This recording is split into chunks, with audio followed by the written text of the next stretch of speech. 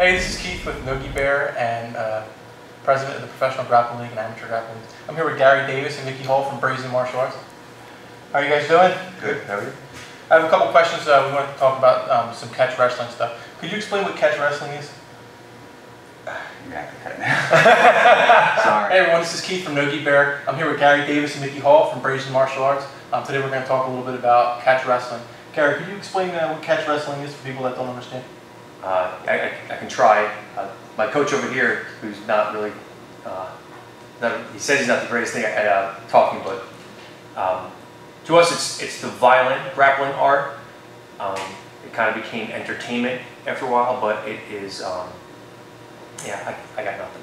Yeah, it's